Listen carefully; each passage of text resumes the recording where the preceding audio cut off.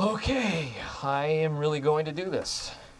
Good luck, Michael. You know what? I need my girls with me. Pam, Karen, even Phyllis. Come on, let's do this.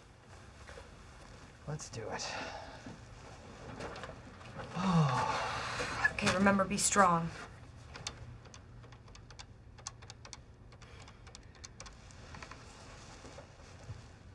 I love you guys.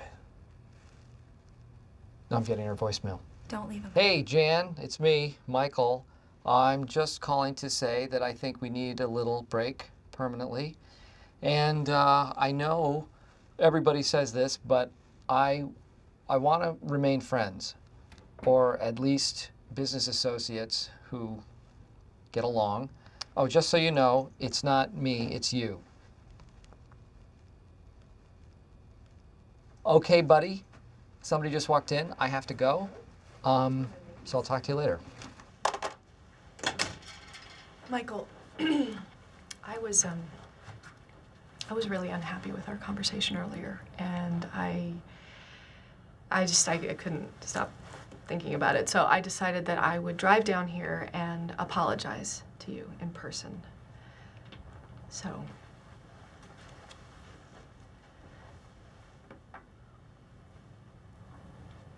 I'm sorry.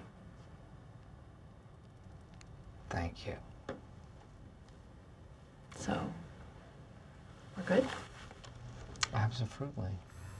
Oh, hold on, sorry. No. 1 second. Oh, it's from you. You want to grab some dinner? It's me, Michael.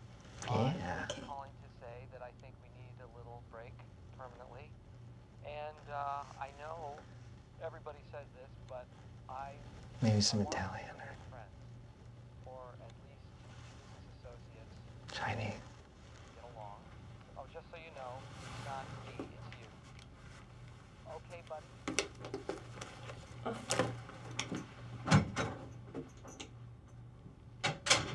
Oh, any man who says he totally understands women is a fool, because they are ununderstandable. There's a wishing fountain at the mall, and I threw a coin in for every woman in the world and made a wish.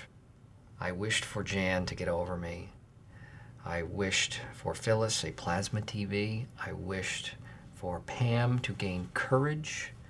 I wished for Angela a heart, and for Kelly a brain. Michael, how can you appreciate women so much but also dump one of them? You mean, how can I be so illogical and flighty and unpredictable and emotional? Well, maybe I learned something from women after all.